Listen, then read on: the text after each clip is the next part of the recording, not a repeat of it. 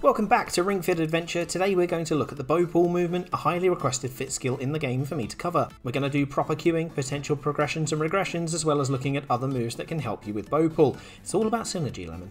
Bow pull is one of the more unique movements in Ring Fit Adventure owing to its stance being pretty different to others, and with it being an actual resistive pulling move. There are surprisingly few pull moves in Ring Fit, especially among the fit skills. In Adventure mode, bow pull hits 5 spots at a time with decent damage at level 2 and 3, and it is one of the moves that has a go faster section for each side too. The move targets rear deltoids and the latissimus dorsi, along with some work from the triceps, serratus muscles and the core for stability, which is excellent. Again, not a lot of moves target the lats as well as this does in Ring Fit, so it's definitely one to bring into your training routine. However, the queuing in the game is actually kinda sketchy and doesn't explain the form all too well, so that's why I'm doing this. Let's have a little look at the movement mechanics for it and make sure you're performing bow pull properly. Alright, bow pull. Make sure that your feet are shoulder width apart, as mine are. Nice little flex in the knees so you're not locked out. Now bring up the ring in front of you. Now at all times during the bow pull, we want to make sure that the buttons of the Joy-Con are pointing in towards you, towards the midline, okay? So up, now we're going to turn it, and I bring it to the side.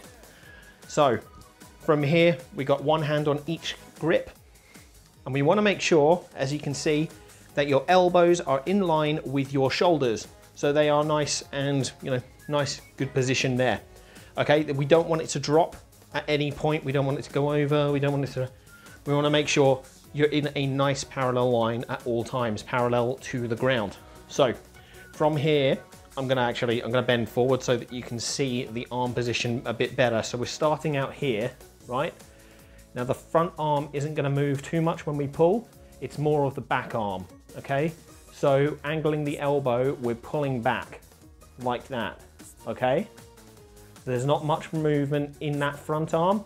It's more from the back. You're pulling back like an archer and bang. There we go, it flies off. Obviously don't let it go. So we go from here.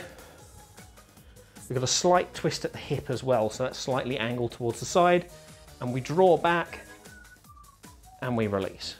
We draw back and we release. And that is exactly the same for the other side. So for the other side, out in front, pull, okay? So we want nice straight arms, pull, okay?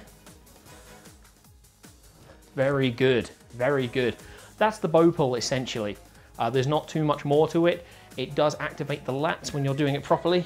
You'll feel the lats on the side that you are working. So if you're pulling with this arm, you're going to feel it just here. If you're pulling with this arm, you can feel it just here. Beautiful. So regressions for the bow pull is actually pretty simple.